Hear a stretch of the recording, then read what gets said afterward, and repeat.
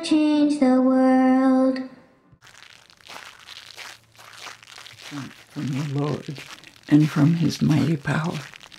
Put on the armor of God so that you may be able to stand firm against the tactics of the devil.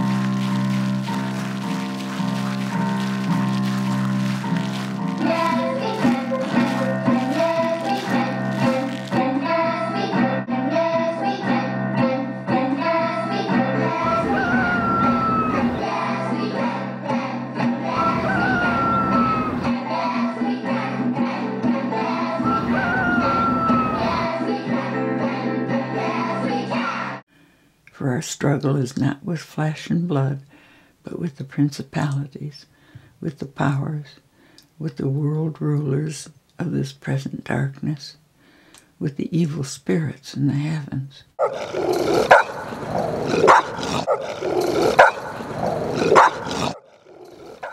Therefore put on the armor of God, that you may be able to resist on the evil day, and having done everything to hold your ground.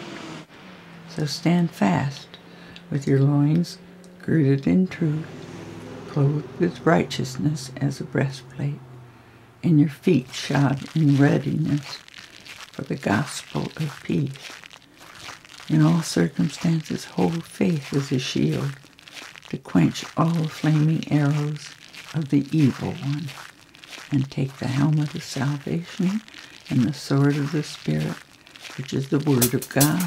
Unite for freedom, unite for sovereignty, unite, unite, unite.